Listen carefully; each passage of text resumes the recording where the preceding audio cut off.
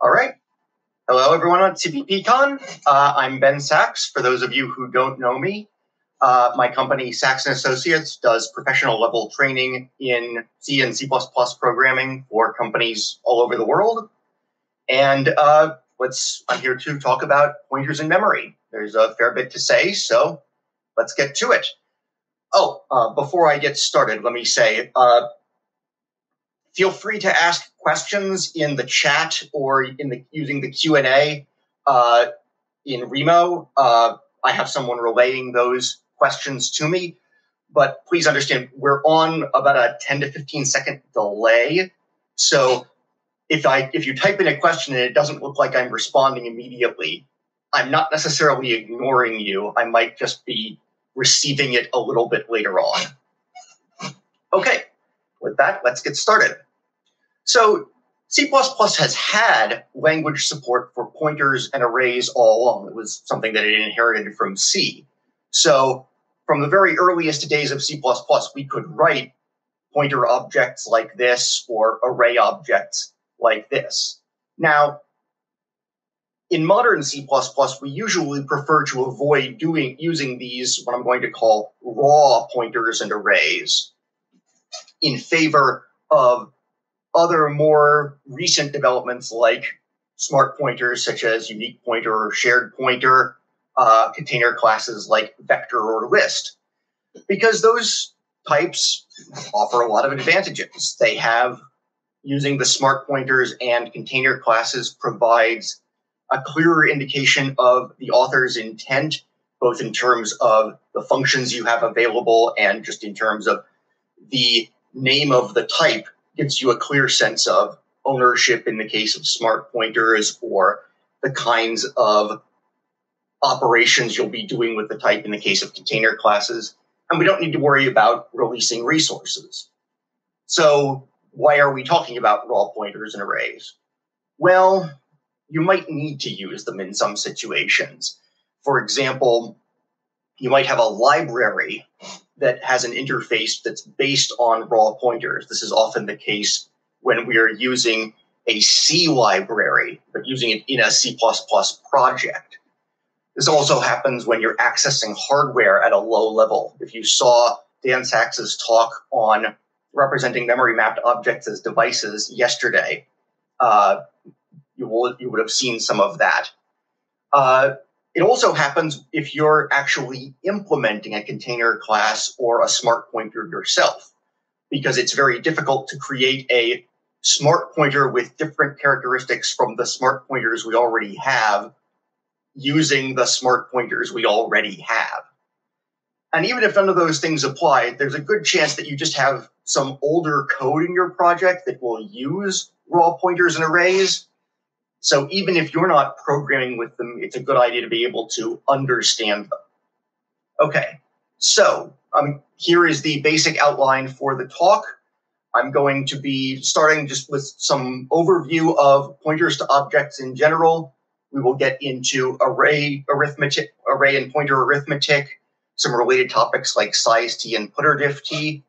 We will go into pointer type conversions, first involving const and then other types of conversions, and close out with a comparison to references and what you might use pointers for versus what you might use references for. Okay, I suspect that a lot of this is going to be material that's familiar to you, so I'm going to go through it rather quickly, but feel free to stop and ask questions. This is meant to be, if you have, to make sure that we're all on the same page, and just in case I say anything in the details here that's surprising, feel free to jump in and ask. Okay, so a pointer is an object that holds the address of another object. And every pointer has a specific type that it points to. So here we're creating a pointer to an integer or a pointer to an unsigned long. And as we'll see, these objects will only point to integers or unsigned longs, respectively. So when I have an object and I want to get the address of that object, I take its address using the ampersand operator here. So for any object that's of type t, ampersand x, any object x of type t, ampersand x has type pointer to t. So here, when I have an integer and an unsigned long, I want to assign their addresses to the pointers that I created on the last slide. I can do that by assigning ampersand I or ampersand ul to those pointers. In general, you can modify what a pointer points to after it's been created. We'll talk a little bit later about some situations where that doesn't apply. But in many cases, a pointer can be made to point to something else at different times in its life. And this is often what we're using pointers for. We want to be able to operate on the pointer P and expect that sometimes it's pointing to object A here, and sometimes it's pointing to object B here. So I can set up my pointer to point to A initially. At some later point, I can change it to point to B by assigning the address of B to P. I can also have a pointer that doesn't point to anything, that has what we call a null value. And there are a few different ways that we can do this. There's the capital NULL constant. There's 0 counts as a null value. And there's also null putter in lowercase. And null putter is generally the preferred way for reasons I'm about to talk about. But all three of these will work. They're all equivalent in terms of setting P1, P2, and P3 to null values. The reason we generally prefer to use null putter in lowercase is null is a constant that came from C, and it turns out it's actually defined as either 0 or 0 as a long. But either way, it's an integer type. It doesn't actually have a pointer type, even though null was created to be a value for pointers that don't point to anything else. And so this had the surprising effect when we got to C++ and had overloaded functions, that if we had a set of overloaded functions, some of which took integers and some of which took pointers, the caller could call f passing null to that function, and they're probably thinking of null as a pointer constant. The author of this code probably intended to call the f that takes a pointer to a character. But what actually happens is it calls the f that takes an integer, because null is actually a closer match for that version of f. So to prevent that, C++11 added this null putter keyword. Null putter is actually a unique type that has conversions to any pointer type, but it never converts to an integer type. So the result of that is that now we can call f, pass it null putter, and this will convert to any type of pointer that f might take. But it'll never convert to an integer value. So there's maybe I should say less possibility of confusion in terms of which function might actually be called when I pass a null pointer to it. That's what makes this the preferred way to represent null pointer values in modern C++. All right. When I have a pointer, I can dereference the pointer using the star operator to get to the object that that pointer actually points to. So here I have an integer and an unsigned long. I set up pointers that point to those things. When I access star pi or star pul, I'm accessing the integer or the unsigned long through those pointers. So this first statement stores a 14 into this pointer, into the object that pi points to. This statement adds 2 to whatever value ul points to, or pul points to. Now, if you're dealing with a null pointer, dereferencing it is something you want to avoid doing. You want to be careful not to dereference a null pointer because the result is undefined behavior. We don't know exactly what bad thing will happen, but it may very well be a bad thing, and we should watch out for that. Okay, A pointer often doesn't have the same lifetime as the object that it points to.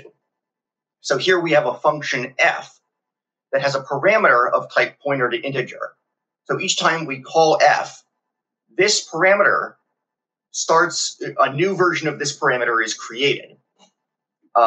It starts its lifetime when the function is called, and its lifetime goes throughout the function and ends when we reach the closing curly brace. So here, when I call f, and I pass it the address of an integer I, each pointer only lasts for the duration of a single call to f. But I existed before the call to f, it'll continue to exist after f. It has a completely different lifetime. Done in this direction, there's no real danger here. Where things get a little more complicated is when the pointer outlives the object to which it points. So here's a situation where this function g creates an object, an integer internally into I here.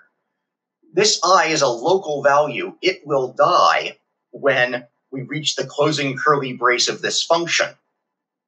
But g is written to return a pointer to I, which means that when we've returned from g, this pointer that was returned is pointing to something that no longer exists. And so pi is now pointing to a dead object. We call this a dangling pointer. And just like with null pointers, accessing star pi at this point would produce undefined behavior. And we want to watch out for that. That happens because there's not really an object there anymore. There's just the ghost of an object. All right. So moving on to arrays and pointer arithmetic. Arrays in C++ on the surface aren't that much different from the way that they are in other languages. I suppose a lot of languages that we use today are interpreted. So one difference is that when you dimension an array in C++, the dimension of the array, the n here, has to be an integer constant expression, something that can be evaluated at compile time. But otherwise, it behaves a lot like arrays in other languages. The elements are all numbered from 0 to n-1. Oh, no, I wasn't actually referencing life of pi there. I just happened to type in pi as the pointer, and that happens to be pi. So, but no, I didn't really realize that particular pun. Okay, so the elements are numbered 0 through n-1. So the nth element is the first one. It is the first element beyond the end of the array. I can access the 0th element with x square bracket 0. I can access any element, the kth element, but with x square bracket k. Now, I can also access the elements of an array through pointers. I can set up a pointer that points to an element in the array like this, and then I can modify the value of that element through that pointer. So here I set up a pointer to a character that points to the first element of x. If I write to the character that PC points to, it's the same as if I'd written to x sub 0. And I can adjust that pointer by incrementing it so that it points to other objects in the array as well. If I add 1 to the pointer, that has the effect of moving us to the next element in the array. So now, after this statement, PC points to x sub 1, and assigning to it has the effect of writing a C to x sub 1 rather than x sub 0. So in general, ++p causes p to point to the next array element, and it doesn't matter what the size of the array elements are. So the example I was just showing you used pointers to characters. Characters are always size 1, so ++p in that situation actually would literally add 1 to the underlying value. But if p were a pointer to an integer, then size of int is typically greater than 1. It's often 4 on a lot of modern platforms, in which case plus plus p would actually have the effect of increasing the underlying value of the pointer by 4, so that it really points to the next integer element in the array. So it's not uncommon to see people use pointers to step through the elements of an array like this. So we start out, first time through the loop, this pointer points to the first element, the one with value 1. We increment the pointer each time through the loop, so that after that it points to the next element, and then the next one after that, so forth. And we stop when we reach the point where the pointer points to the element 1 beyond the end of the array. Yes, someone's asking about the question of using plus plus p versus p plus plus. For pointers of built-in types like pointer to character and pointer to integer, you won't see much of a difference in performance in almost every case. They have a slightly different meaning. The plus plus p effectively has a return value. You can assign the value of plus plus p to something, and what you get is the value of p after doing the increment. If you assign the value of p plus plus to something, what is assigned is the value of p before the increment. That's the key difference, which for some class types that have plus plus operators means that plus plus p is a little bit more efficient than p plus plus. For objects of built-in types, you generally won't notice a difference. But I think it's just a good habit to get into using the prefix plus plus for that reason. So this loop goes until we point to the first element after the end of the array, this sort of imaginary phantom element, 1 beyond the end. And we can safely point to this element, or take the address of the equivalent of x sub n in the array, for the purposes of figuring out if we've actually reached the end of the array, or for doing pointer arithmetic involving elements inside the array. But we can't actually read from or write to that element. If we wanted to do one of those things, the result would be undefined behavior. Okay. I can also, in general, adding integers to pointers yields another pointer. So here I have a pointer p. I can get a different pointer q that points k elements later than p in whatever array p points to, and assign that to q by writing p plus k. So here, I say it results in an integer. I'll be more specific about what kind of integer I'm talking about. Right now, I'm just using integer as a generic term. Don't think specifically int or long or something else. Similarly, I can subtract two pointers that point to the same array. So here I have p and q both pointing to the ith and jth elements of array x, respectively. If I subtract p from q here, I get the same result as if I subtracted I from j. It's the difference between the two indices. So here, if I calculate m using the pointers one way, I calculate n using the indices the other way, these two will always be equal. Same result. Now, subtracting two pointers is actually only valid if they both point to elements of the same array, or to that phantom element one beyond the end of the array. If you're subtracting two pointers that point to unrelated objects, the result is undefined behavior.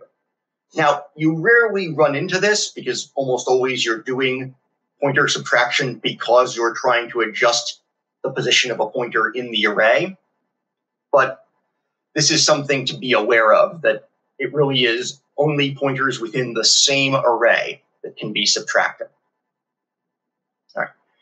Interestingly, we can also treat the array X as if it were a pointer itself. So I don't actually have to refer to address of X sub 0. I can use X directly, and it behaves as if I had written address of X sub 0 for the purposes of initializing a pointer like PI here. And not only can I do that, I can treat object X as if it were a pointer itself and assign to star X. And it has the same result as assigning to the 0th element of X. And in fact, subscripting, the square bracket operator, that's actually described as a pointer operation in the standard, not an array operation. So while we typically think of this as being something that we do with arrays, the subscript operator, it's really just a shorthand for this. These two pieces of code are equivalent. Now, you'll generally be understood better. I think using the subscript operator is a clearer way of expressing yourself. But both of these will generate identical code, whether I write it as X sub I or star X plus I. Again, I recommend this one, but you won't actually see a difference in the code. So this raises the question of, is an array really just a pointer? And it's not, but we often get fooled into thinking it is because it behaves so much like a pointer. So here's the distinction. This object X, defined with the square brackets, that's really an array. It's not a pointer type, not the same way that this P here is a pointer type when it's declared with the star operator. So then why does this actually work? Why can I assign directly from X to P, and that has the result of making P point to X's 0th element?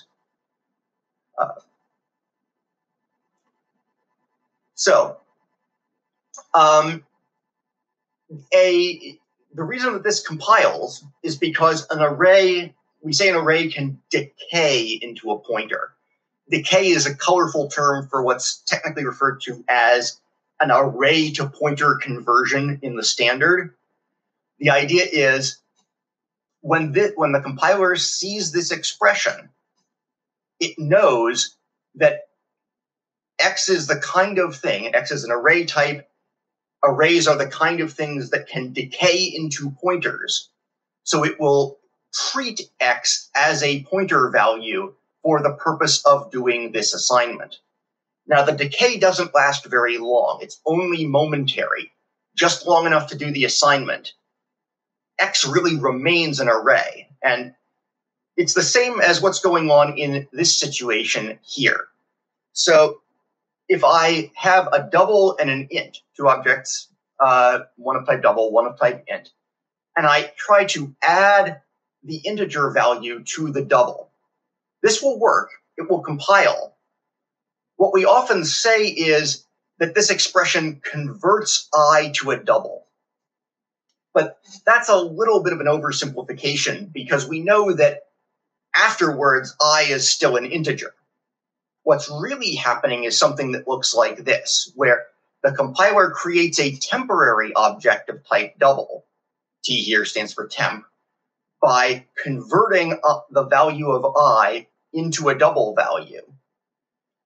Then it adds the value of that temporary to D, and then it throws away the temporary. So I is always an integer. But we extract the value of I into an object of type double temporarily to do this assignment.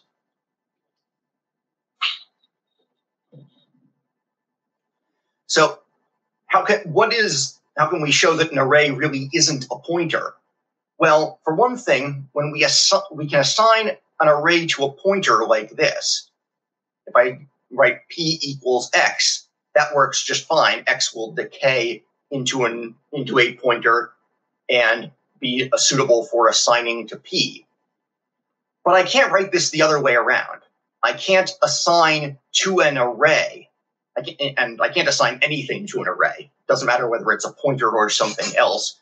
Putting an entire array on the left-hand side of an assignment operator just doesn't work. The size of and alignment of operators also produce different results when they're applied to pointers versus arrays. So the size of an array is the size of all the combined total of all of the objects in the array. So size of x here, where x is an array of 32 characters, is 32 times the size of a character, which is 32 because size of char is always defined to be 1. Meanwhile, the size of a pointer to a character is something else. Depending on what platform you're on, it could be 2 bytes, 4 bytes, 8 bytes. 4 or 8 are more likely on most modern machines, but it's going to be it's not going to be 32 by all likelihood. Similarly, a line of, this gives you the alignment of that a single character is required to have, which is almost certainly 1. But the alignment of a pointer could be 2 or 4 or 8. It's probably the same as the size of the pointer up here. So this is another way that you can tell that arrays aren't really pointer objects. All right, except when they are.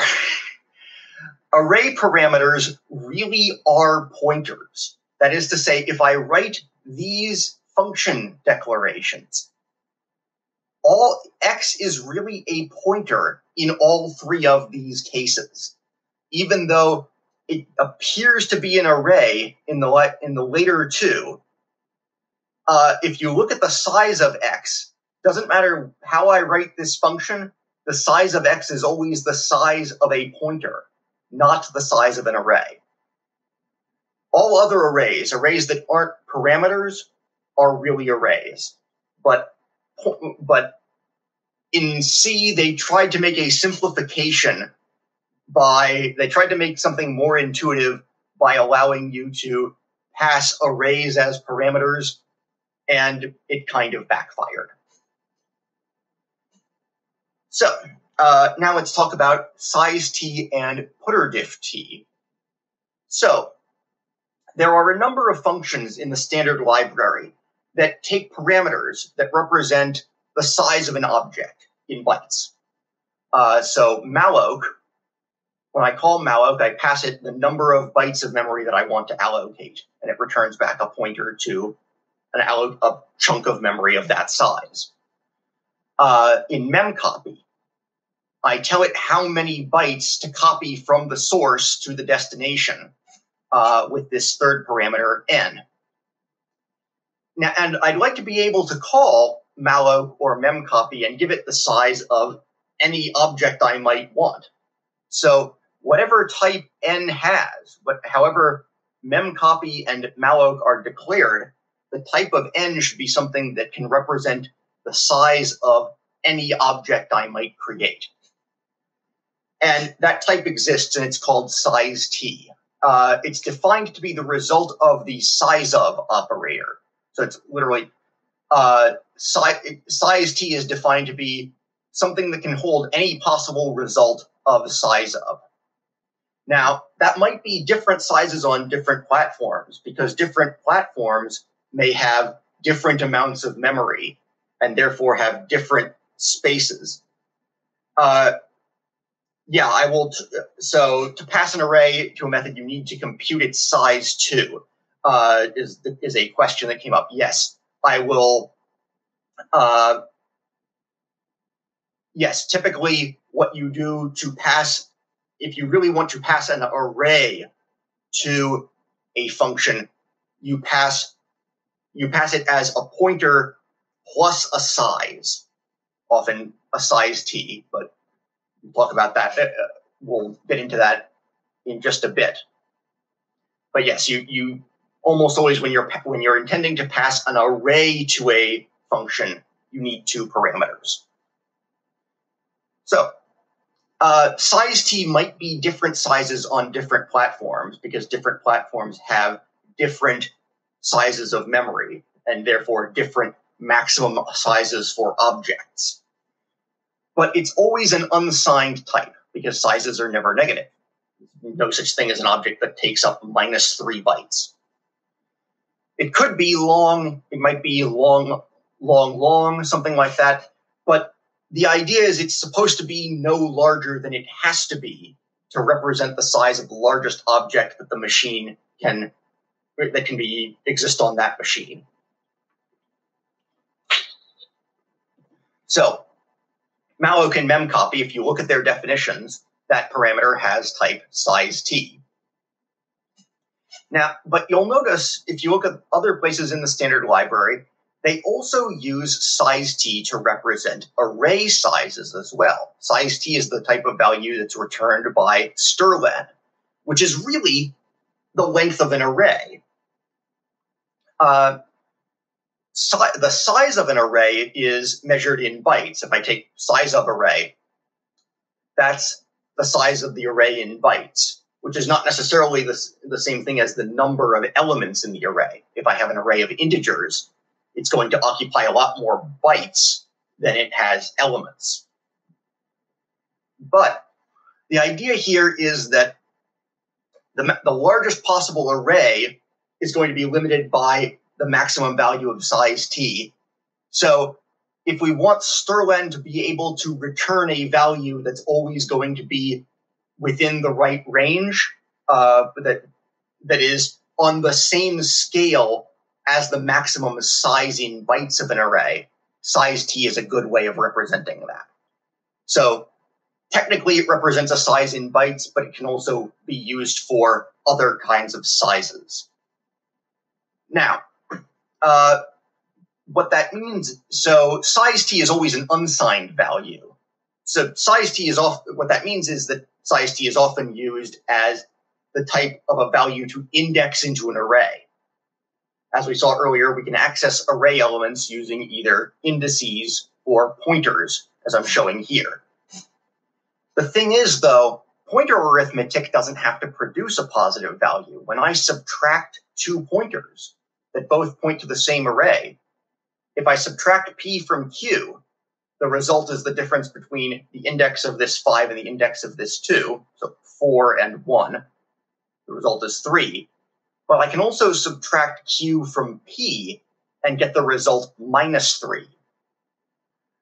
Pointer subtraction yields a value of a similar but not quite the same type as size t, called putterdiff t, difference between two pointers.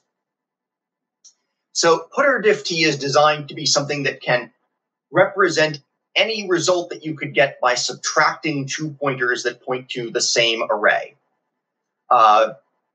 Another way of saying that would be the maximum distance between any two elements in an array in either direction. That should be something that can be represented as putterdiff t. It's always a signed value because the distance can be either positive or negative. Again, like size t, the intent here is that it be no larger than necessary. And it's almost always the equivalent of the signed version of size t. In fact, it's not entirely clear from the standard that it actually can be anything else, although the standard doesn't come right out and say that. So, this has led to an odd result over time, that because putterdiff t is signed and size t is unsigned, but they're both clearly related concepts, it's not uncommon to want to mix them, and you need to be careful about doing that, because when you use putterdiff t and size t together, it's quite possible to get accidental signed to unsigned comparisons. And this is a problem because if you try to compare a signed value to an unsigned value of the same size in C++, the compiler does another one of those temporary conversions. It turns the signed value into an unsigned value and then compares the two unsigned values, which means that if the signed value actually had a negative value in it, the result is that it effectively underflows the negative or the unsigned value, and you get a very large positive integer, which is probably not what you were expecting. So here's an example of a situation where this might come up. I have an array of characters.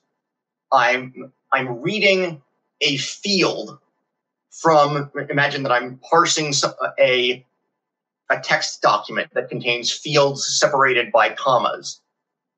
Here, so I find the next comma, which indicates the end of the field.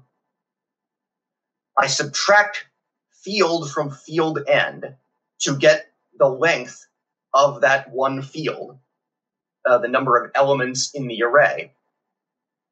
If I compare that length to the size of the buffer, this winds up being an assigned to unsigned comparison, because length is a signed type, putter diff t. Size of returns a size t, which is an unsigned type. It's possible that I could get that kind of underflow there and wind up with code that does something surprising. And one way that this is particularly insidious is that sometimes if you use auto with expressions that could yield size t's or putter diff t's, you want to be careful to keep an eye on which ones are signed and which ones are unsigned, because it's not where even if you remember that putter diff t here is always signed, it's not immediately obvious in this case that the type deduced for length is signed as well, even though it is also a putter diff t. So that's something to keep an eye on. Now, a lot of compilers will warn you about these types of conversions, but they're just warnings. They're still the kind of thing that can go unheeded, and you want to watch out for that. Okay, the C++ community seems to be moving in the direction of representing sizes with signed values as a way of protecting against this kind of mistake. So in C++20, you will see that there's an size function that returns the size of the container as a signed value instead of as an unsigned value. And if you look at C++20 ranges, you'll see that they have methods for getting both the size as both a signed and an unsigned value, depending on which one you want. So we're kind of moving in that direction to avoid this, but it's still something that you need to watch out for. All right, so moving on to type conversions and the meaning of const in pointers. So if I have a basic pointer declaration, p is a pointer to a t, I can add const to it in any of these places, and that will produce some kind of pointer to constant something. Here's what each of them means. Now I'm just going to go through this quickly. For a much deeper discussion of how const affects pointers and references and other types like that, you can see last year's Back to Basics const as a promise talk, and that covers this in a lot more detail. If the const is over here on the left-hand side of the star, it means that p is a pointer to a constant t.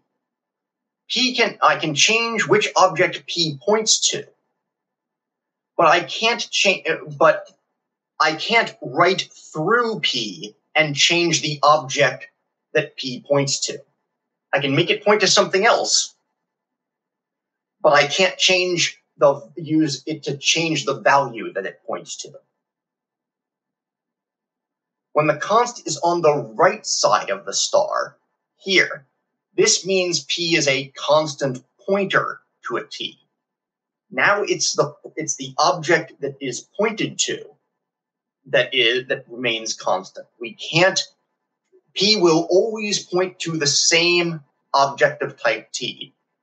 If we try and assign to it, take the address of some other object and make that the new value that P points to, that won't work. We'll get a compile error. But we can write through the pointer and modify the thing that it points to. Star P is modifiable. P is not. And unsurprisingly, if you have const in both places, you have a const pointer to a constant T, which means you can't change the thing, which object it points to, and you can't use it to change star P either. You can't write through the pointer. You can only read from it. So I've mentioned const here. Anywhere that you can use const, you can actually use volatile as well in general. So you can use const or volatile or both. We collectively refer to them as CV qualifiers, and so I'm going to be talking about const, but the same rules regarding type conversions also apply to volatile. Otherwise, I'm not going to talk very much about volatile. Proper use of that is really outside the scope of this session. Interestingly enough, const expr is not a CV qualifier. Const expr is used in is not always used in places that you could use const. There are places where you can use const expr that you can't use const. There are places that you can use const where you can't use const expr. So we qualification conversions are a kind of safe pointer conversion that adds a CV qualifier to a pointer type. So if I have a pointer to a T, which is qualified by CV qualifiers CV1, I can turn that into a pointer to a CV qualified T with CV2, as long as every qualifier that's in CV1 is in CV2. That is to say, I can add const or volatile, but I can't remove them. So here, I have a pointer to a regular plain old T, pointer to a constant T, pointer to a volatile T. I can make PC point to the same object as P, because this is a conversion that adds const. It's perfectly safe to take a pointer to non-const and convert it into a pointer to a const object. I can't go the other direction, though. I can't turn a pointer to a constant object into a pointer to a non-constant object, because that throws away a const. By the same token, I can convert in the direction that adds volatile, but not in the direction that removes volatile. And if I try and convert between the const pointer and the volatile pointer in either direction, neither one of those will work, because in either case, I'm losing either the volatile or the const. I'm adding the other one, but that doesn't change the fact that I'm losing one of them as well. Now, interestingly, const expr, when applied to a pointer, doesn't actually mean the same thing as const in the same place. So these two declarations don't have the same effect. The const expr pointer actually behaves like a const pointer, not a pointer to const. So this is what I mean when I say that const expr is not a CV qualifier. It has different semantics, and as a result, a const expr, an object of a pointer type that is declared const expr, is really more similar to a pointer to a constant pointer to something, not a pointer to a constant something. All right, moving on to other types of pointer conversions. So accidental pointer conversions were common in early C programs. Over time, programmers discovered that these kinds of conversions between different pointer types could lead to surprising behavior. So even in C, many of the conversions that I'm about to show you are warnings. But But C++ actually treats pointer conversions between pointers of incompatible types as errors. So here I have a pointer to an object of type gadget, a pointer to an object of type widget. I can't take the object, the pointer to a widget, and treat it as a pointer to a gadget. I can't take the pointer to a gadget, treat it as an object of type widget. Both of these are errors in C++. Now, I can make the compiler do it anyway by casting, using a reinterpret cast here. But this doesn't actually make it safe. I mean, what I'm effectively doing here is telling the compiler was saying back here, I don't know, looks pretty strange. A pointer to a widget isn't pointing to a gadget. So are you sure you want to do that? Reinterpret cast is your way of saying, yes, I'm sure I want to do that. Let me do it anyway, even though I know that it's strange, that it's a strange thing to do. And if you're careful, that can work. But this can also result in undefined behavior. Because all we're doing with the cast is making the compiler shut up about this complaint. So a pointer to a derived class object will safely convert to a pointer to a base class object. If I have an object of type derived and I take its address, I can assign the resulting pointer to a pointer to the base class type. I can't go in the other direction. A pointer to base doesn't convert into a pointer to derived, but a pointer to derived will convert into a pointer to base. Otherwise, if I try and access an object through a pointer to some unrelated type, the result is usually undefined behavior. So here, if I have an integer, I take its address and cast that into a pointer to a double, and then I try to write to the double that thing points to.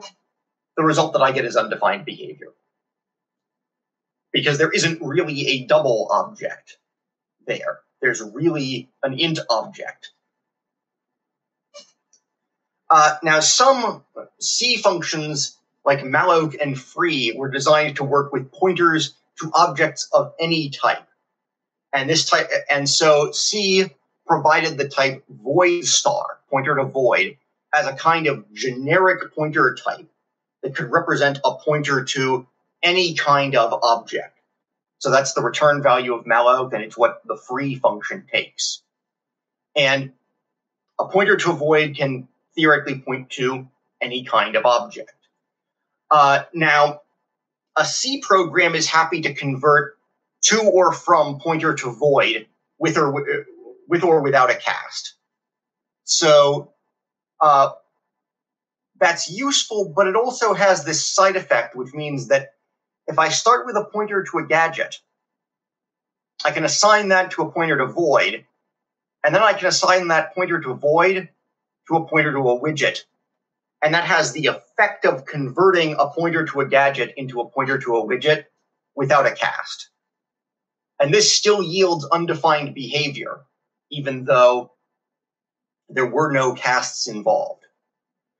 C++ tries to protect you against this kind of mistake, only allowing you to convert towards void star, not to convert away from it. In other words, I can take a pointer to a gadget and convert it into a pointer to a void. C++ will let me do this without complaint. If I try and take the pointer to void and assign it to a pointer to a widget, though, this is an error in C++. C won't complain, but C++ will. In C++, I would have to use a cast to force the compiler to accept this, to do this conversion. The idea being that when I convert from a pointer to a T to a pointer to a void, that's a relatively safe thing to do because it turns out you can't actually do very much with a plain old pointer to void. An object of type void doesn't have a size. You can't increment the pointer to make it point to the next void because the compiler doesn't know how big a void is. You can't dereference a pointer to void because objects of type void aren't really a thing. Void is just a placeholder type in that sense. And this is actually true. Void is actually an incomplete type. And so if you have other incomplete types, that is, types that you've declared but not defined, the same thing is also true. You can't write any of these expressions for a pointer to that type either. On the other hand, if I convert a pointer to void into a pointer to some other type of object, here, this is a dangerous thing to do because now I'm adding information to this pointer. I'm saying you should be able to use this pointer as if it were a pointer to a t. And if it isn't really a pointer to a t, we could get undefined behavior as a result. That's why this direction you need to cast. All right. Do we need any cast to convert from a pointer to constant t to pointer to constant void? If you're converting from pointer to constant t to pointer to constant void, that's this kind of conversion, converting from a pointer to a t into a pointer to a void. You're preserving the const, and the only thing that's changing is t is becoming void. That's a safe conversion. That doesn't require a cast. Going in the other direction, pointer to constant void to pointer to constant t, that requires a reinterpret cast. Because that's the same. The danger is the same as converting a pointer to a non-constant void into a pointer to a non-constant t. There is you can do things with a pointer to a t that you can't do with a pointer to a void. Okay, so references are another way of referring to objects through an alias aside from pointers. So I declare references using the ampersand operator here. And this defines Ri to be a reference to an integer that is referring to object I here. After this point, anytime I use Ri in an expression, it's as if I'd written I there. So it's effectively, you can think of a reference as a kind of a constant pointer. It's effectively a pointer that always points to the same thing and always has a star in front of it whenever you use it later on. So anything that you could write using references, you could also write using constant pointers. Once you create a reference, you can't change it to anything else. Is it really undefined behavior, or will it treat it as if the memory was laid out for the target type?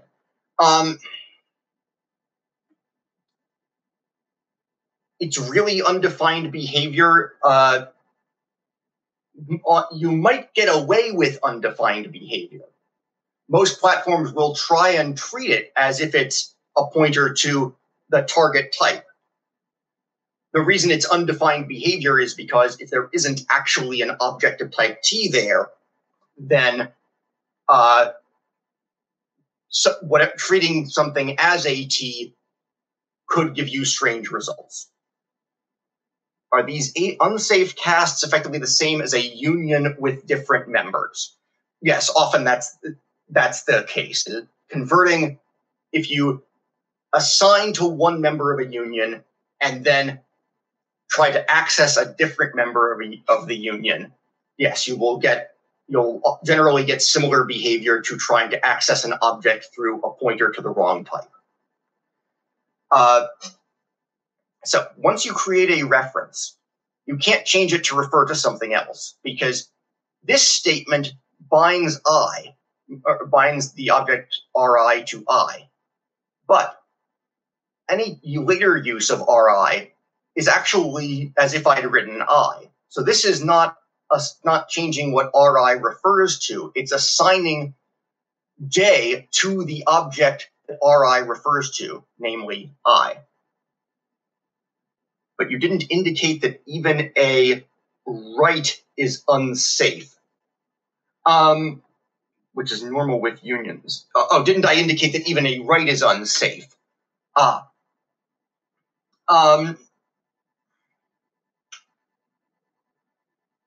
The use of a union there, different members of a union, it's similar. It's not the same thing. The way that you change which member of a union you're using is by assigning to it. It is by assigning to one of the members of a union. So that effectively changes what kind of object lives at the address of that union object. If you have more questions about this, I will be around after the talk in Remo, but I'd like to move on and finish out this discussion of references. Okay, since you can't change what a reference refers to later on, you have to say what it refers to at the time that you create the reference. There's no reference equivalent of a null pointer because you can't change what a reference refers to. A pointer that currently points to null could point to something else in the future, but a reference always refers to the same object. So a reference that started out as null would always be null.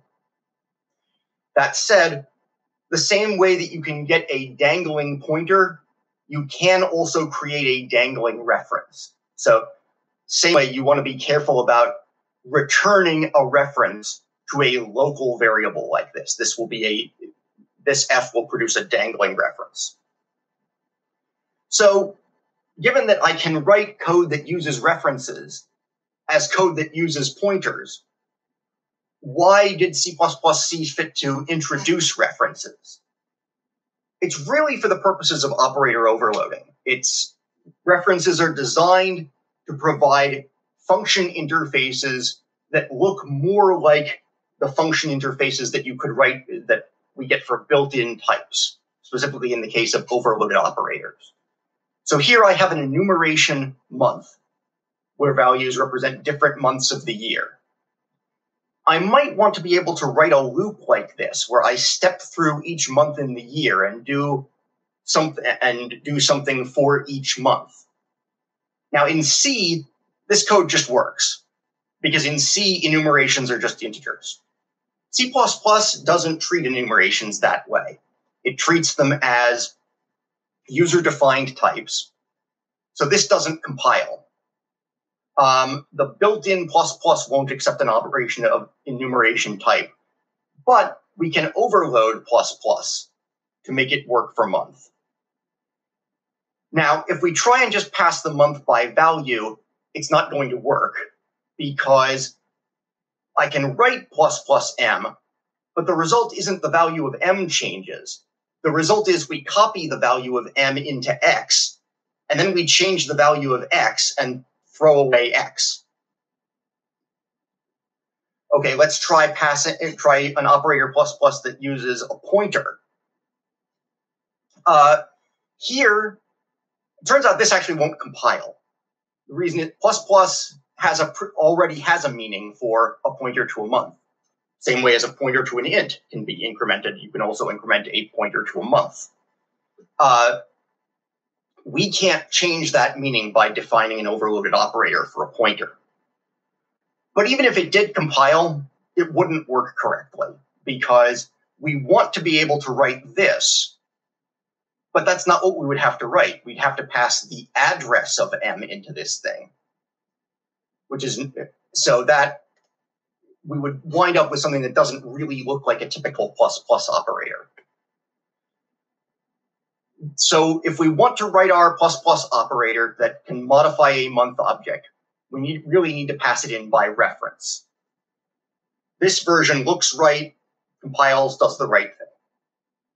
And by the way, a ++ operator doesn't actually return void. I've been showing you that just as a simplification, but really it returns a reference to the thing that was incremented.